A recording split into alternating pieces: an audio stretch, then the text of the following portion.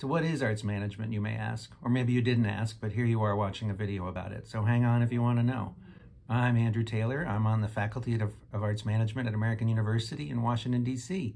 And this is Arts Managed. It's a series of videos and resources of other kinds talking about arts management, what it is, how it works, how you might get better at it. So let's start with a basic definition. What is arts management? First, let's think about a phrase we may know better, art works. Art works are the objects or actions or experiences that involve creative human expression. Somebody makes a painting, somebody makes a theater piece or presents it to you, somebody writes a song and performs it in front of you or with you. Somebody writes a book or has a spoken word poem that they share with you at a coffee shop or anywhere. All these are art's works. They're works of art. They're creative human expressions that are manifest in action and artifacts, and they're essential to the extraordinary life we lead all around us in every way. So let's think of another phrase called art worlds. Art worlds is a phrase used by sociologist Howard Becker to describe the whole ecology that surrounds different disciplines and how they work. So not just the artistic individual and their creative expression, but all the suppliers, all the machines and instruments, all the spaces they need, all the resources, the audiences who might show up, the funders that might give money toward the cause. Those are art worlds. And arts managers are the glue and the machinery and the supporters of everything between art work and an art world. So anytime you've been to a theater, you might have seen an advertisement for the show you went to see. You might have shared that with your friends. You might have purchased tickets to the show and show up on the day of the event. Somebody took your ticket and showed you to a seat, and you sat down and there was a performance on a stage with all sorts of equipment.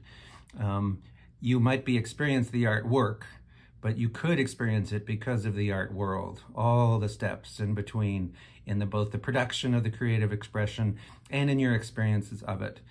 There was lots of people, money, and stuff at work to make that happen. Same thing if you went to a museum or a gallery or you saw a poet speaking at a coffee shop.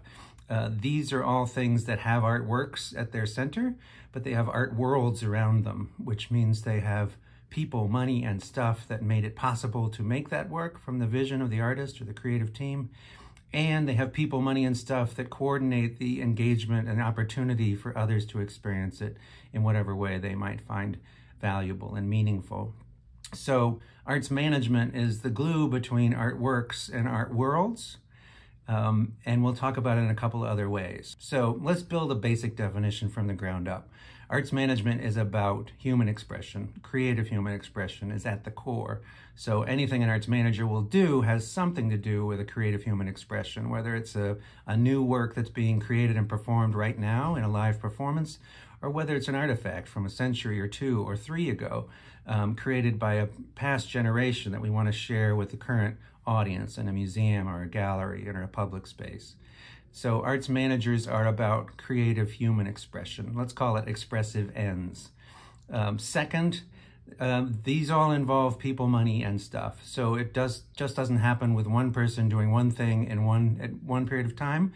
It's a complex ecology of people, money, and stuff that are required to make that work in the first place and also make that work available to groups of people. You need money, obviously, to fund, to pay people, to buy things.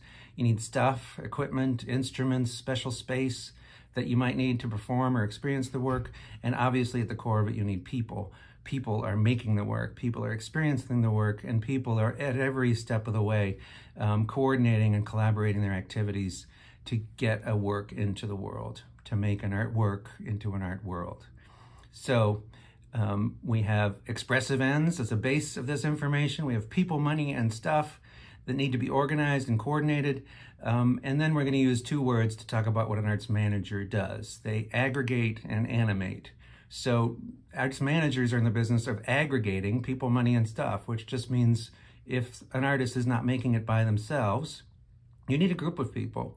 And quite often you need a group of people, even if the artist is doing the work alone in their space. Somebody's bringing them coffee, somebody's getting them a computer set up, somebody's getting their stuff printed. So people, money, and stuff, you have to aggregate them toward the cause, toward the vision, toward the goal of the creative experience. And then you have to animate them. So you get everything together. You get these people gathered with a shared purpose. You get money and other financial resources into the space where you can control and use it. And you get stuff, the stuff you need. Again, equipment, instruments, painting supplies, physical space, acoustical spaces, theater spaces, dance spaces. So somebody needs to animate as well. You can't just get them together, but we have to get them aligned and moving in a common direction and responding to the changing needs and nature of the creative experience and the creative expression. So we've now built ourselves from the ground up a definition of arts management with one final piece. Management is a practice. Management is action. There may be theories that support that action. You obviously have to think clearly. You have to have an internal sense of awareness about your emotions and your mental state. But management is about action. It is about doing. It is about being. So arts management, let's use the definition now. Arts management is the practice of aggregating and animating people, money, and stuff toward expressive ends. And if we're talking about arts management as conventionally conceived, we're really talking about a narrower set of creative expressions than the full set. So you might have gone to a big blockbuster movie. You might have purchased a new pop record that is making lots of money on the Billboard charts. When we talk about arts management, we tend to mean forms of creative expression that cannot or choose not to capture their full cost or a profit on that full cost through direct engagement with an audience. So ticket sales alone are not going to cover the cost of what these artists and this group and this ecology want to make available in the world.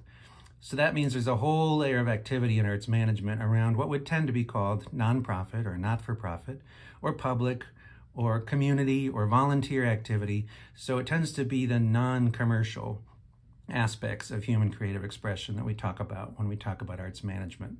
Now that gets tricky in ways we're going to talk about in other videos, but because even that live performance you saw at your local theater, it could be the theater itself is a nonprofit, the presenting organization is a for-profit, some of the people working there are being paid as independent contractors. It can get real messy real fast, but let's just start as a general rule. Arts management is about acts of creative expression that either cannot or choose not to capture the full cost of making the work available through direct sales. And again, that's a lot of words in there we're going to unbundle in other videos, but let's imagine we're talking about a world that tends to mean nonprofit. So your nonprofit theater, your nonprofit museum, your nonprofit performance space, dance company, media company, documentary film company, publisher, companies that all rely not just on earned income, although most of them will get that, but also contributed income or grants or gifts, other sources of income that we'll talk about in other videos. So again, arts management is the practice of aggregating and animating people, money, and stuff toward expressive ends. And as a subplot to that we'll explore in this video series, it tends to be works or collections of works that cannot or choose not to capture their full cost back through direct sale to a consumer. Again, a lot of words there, but just the trick is here, arts management is a practice. You've experienced it, although you may not know you have, when you've gone to a theater, you've gone to a production, a school performance, a community ensemble of some kind, an orchestra performance, an opera. It's the difference and the connection between the artwork that you might have experienced and the art world that that work is a part of. So stick with us on Arts Managed. We're going to try and find all sorts of different ways into this conversation, but that's a first cut of what arts management is. It's a practice, and it's an exciting and compelling practice that's full of complex problems. Excited to talk more with you. I look forward to the conversation.